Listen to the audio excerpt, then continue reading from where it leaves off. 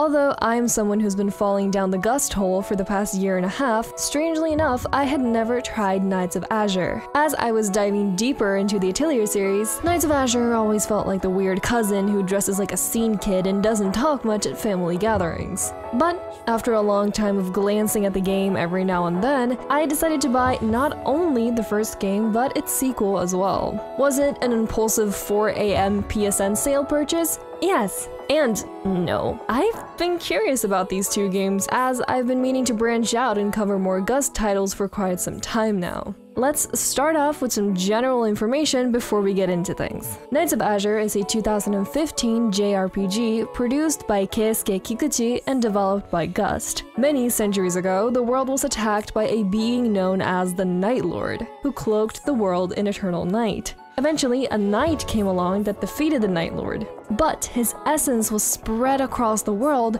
in the form of the blue blood, which rained down after his defeat. This led to an outbreak of fiendish demons as a result of beings coming in contact with the blue blood. Cut to the present, where we have our half-human, half-demon protagonist named Arnis.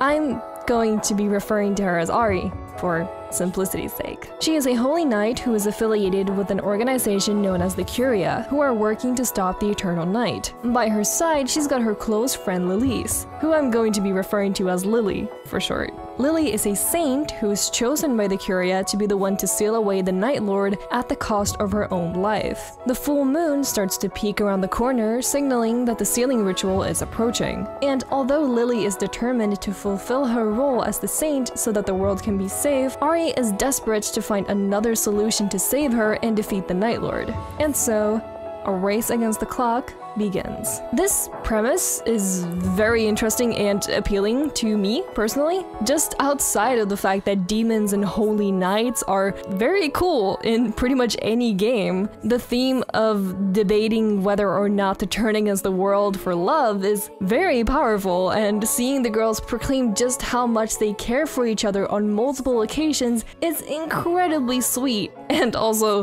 horribly sad. There's even some turmoil to be had surrounding the truth of their relationship and whether they were just pushed together as a knight and a saint by the Curia and nothing else. This story of love shows how hard it can be to be honest about your feelings, especially when your partner is scheduled to be sacrificed once the full moon hits. Do you just stay quiet as to not make it any more painful, or should you be honest once the final moment hits? At its core, it's a rather traditional JRPG. You travel to different locations around an island, fight some enemies as you clear your way through the different areas, eventually come across a boss, learn some more about the world and its characters, etc, etc. The combat isn't super polished by any means, but by god is it stupid fun! You have your normal attack, heavy attack, and special attack tied to the square, triangle, and X button respectively, with a dodge roll being tied to circle and L1. Allowing for swift movement. One of the more unique parts of the combat in Knights of Azure comes from your servants. You can summon little helper demons, known as servants, to fight alongside you, and even command them to execute a unique special skill such as large AoE attacks, shields, and even healing you. As you go, you'll not only be able to unlock more of them, but you can also power them up, which leads to different gameplay options depending on what kind of build that you want to go for. You also have your devil trig-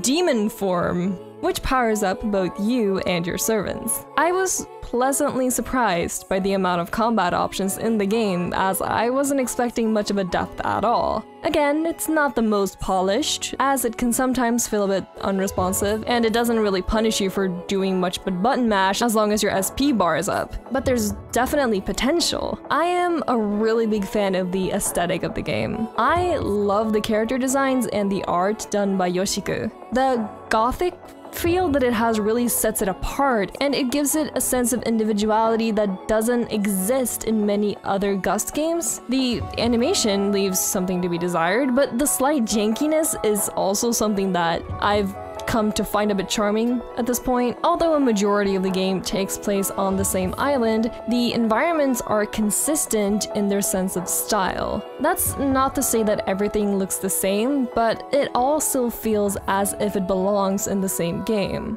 As usual, when it comes to the soundtrack, Gust knows how to deliver. The music was composed by Hayato Asano, Kazuki Yanagawa, and Daisuke Achiwa, who have all worked on several other Gust titles in the past, mixing together soft piano tracks for the more emotional scenes between the girls, but still bringing it hard for the bosses is just what I would expect from Gust. It's a perfect balance, reflecting both the dread of the incoming sacrifice as well as the anger that they carry towards their fate. No track overpowers the others, but they all have their own rightful place in the game. So yeah, I undeniably did find it fun to play. I thoroughly enjoyed the visual design, themes, and the music, so one might think that I would have no problem with the game. Well, I mean, it's about a half-human, half-demon trying to save the world from eternal night by defeating demons and gathering up their blood using her demon sword and her demon summons. And then she uses the blood to power herself up. It's cool! It's really cool! I cannot stress that enough, but unfortunately, I think the game suffers from some tone and focus issues. There's a scene that takes place after you finish the first chapter in which you're taken away to a strange, dreamlike location. Immediately, the area doesn't look like you're in the real world anymore. The music is melancholic and different from anything that you've heard so far. As Ari wakes up, she's dazed and confused, only to be greeted by a weird entity that calls itself the Guardian of the Demon Sword and takes the form of Lily. The Guardian then goes on to explain just how you can utilize the blood that you collect in order to power yourself up through different means. It's clearly a mystical and rather serious scene. That is, until the Guardian tells Ari that she'll need to change into the proper attire for the ritual and puts her in this ridiculous white cloak that has a boob window, which just made me laugh and completely killed off the mysterious feeling that the scene had. Listening to her explanation as to why this white cloak with a matching bikini was the most fitting outfit for a blood sacrificing ritual was like listening to Kojima explain why Quiet can't wear clothes or she'll die all over again. I don't consider myself a stick in the mud. I don't hate all fan service, and I don't even have a problem with most of it. If a game is fully aware and prides itself on having pretty characters, and as long as it's not presented in a potentially harmful light, I'd say have fun with it. I do, however, have a problem with fan service when it completely destroys the tone of a scene to the point of no recovery. Little did I know that this was the first sign of a problem that was going to become a lot more evident down the line. The truth is that Knights of Azure just feels like it doesn't have enough confidence in itself to tell a compelling story. That, alongside the fact that Lily feels incredibly distant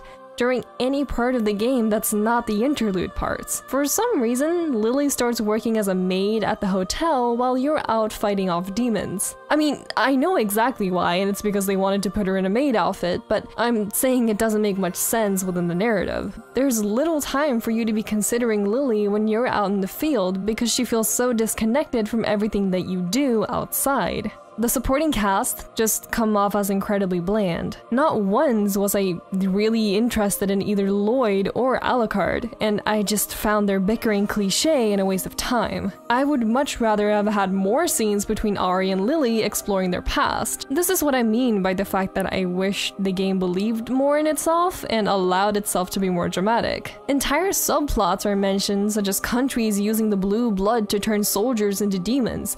That's really interesting, and it tells us a lot about the state that the world is in, but the game doesn't bother doing much with it except just briefly mentioning it. The game even throws in a bunch of smart advice, which I think goes to show that it has sound writing. It just lacks a certain focus and depth. So, although I was feeling rather unsatisfied after the first entry, I still had another hope, namely the 2017 sequel, Knights of Azure 2, Bride of the New Moon. The second entry features a similar scenario. Our holy knight Alush,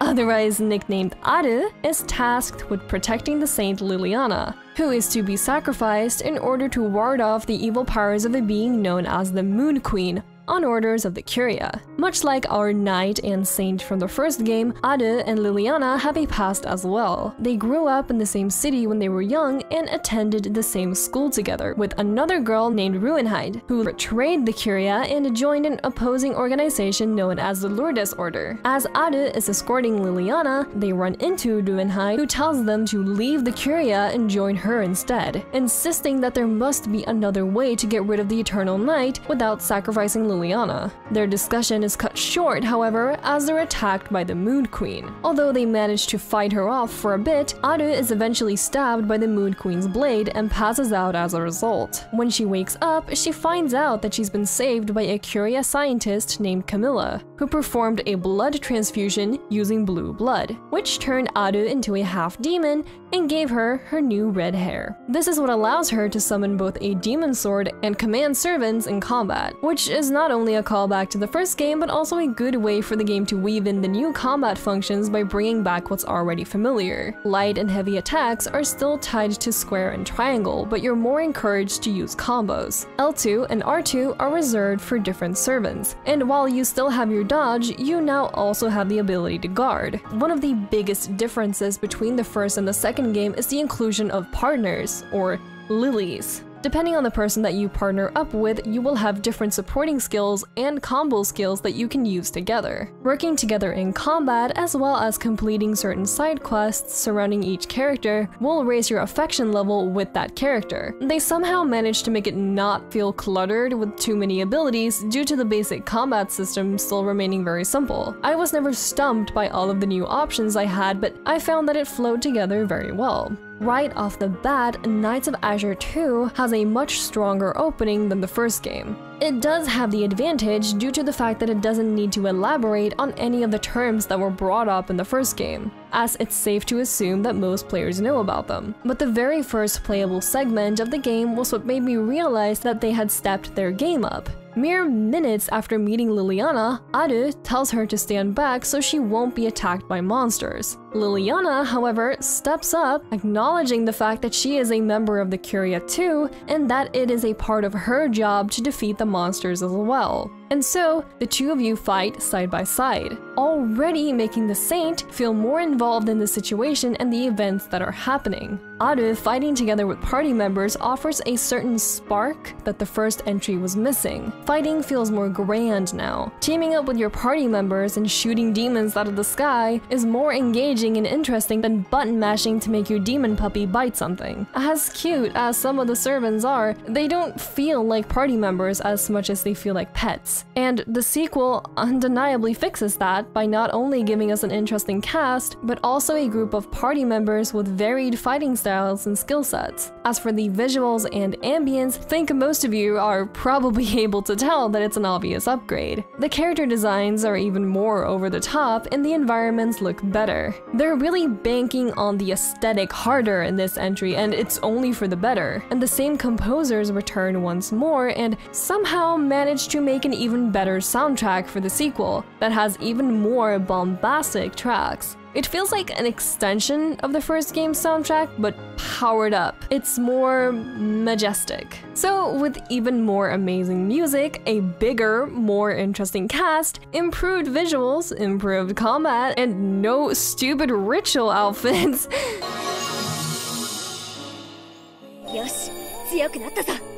Oh, god damn it. Okay, so the weird tone problem is still present. Similarly to the first game, there is another scene which takes place in the first chapter which just completely shoots itself in the foot. Ruinheid and Ade have a very serious conversation concerning the fact that Ade has become half-demon. Ade is worried that Liliana might be afraid of her now, but Ruinheid reassures her that she will always be herself, regardless of the blue blood that's now coursing through her veins. It's very touching on paper, but the scene plays out in the pool area of the hotel that they're staying at, while something that sounds like ambient jazz music from The Sims is playing? And why is Dernhide wearing heels in the pool? This kind of thing happens more than once, as if the game doesn't think that its players can stay focused if they don't show us some bikini shots every once in a while. It feels like the equivalent of dangling a pair of keys in front of a baby to make sure they don't lose interest as we go through some character exposition. Scenes like these were spread throughout, and although they weren't that frequent, I still found myself laughing when it happened, which is a treat in one sense, but it's not exactly helping you take the game seriously. At the end of the day, I'm sure a lot of people are going to write all of that off by saying, well, what did you expect? And I won't say that I wasn't expecting any fan service. Gust is a company that prides itself on having very cute girls in their video games. And this is a series about pretty demon girls who suck each other's blood. The UD imagery both in-game and in the promotional art is the most heavy-handed thing I've ever seen. And like I said earlier, it's not that I have a problem with fan service in itself, but when it ruins a scene that could otherwise be very good by making me laugh, I can't help but to feel disappointed afterwards. I don't want to sit by the pool and have a mimosa while a character is discussing the fear of losing her humanity. The game doesn't fully have the confidence to go as hard on the story as it could. The reason I didn't split these two games up into two separate reviews is because I think 2 just does what the original did, but better. They're also quite short games, so I decided to go ahead and talk about them together. And even though I've been a bit hard on them, I don't hate Knights of Azure. I did find both games enjoyable to play, and I like a lot of the concepts. It's because I was enjoying them that I expected more. I want the games to feel more confident in building on the basis of their story and world. Although I also know for a fact that that's not the main appeal of these games, which leaves me feeling a bit bittersweet. Although they're not the longest of games, I would advise doing what I did and buy the games on sale if you happen to pass by them, because they're fun. If you want to kill a couple hours with some demon girls and some amazing music, I would recommend you check the games out. I hope you enjoyed this video. Thank you so much for watching.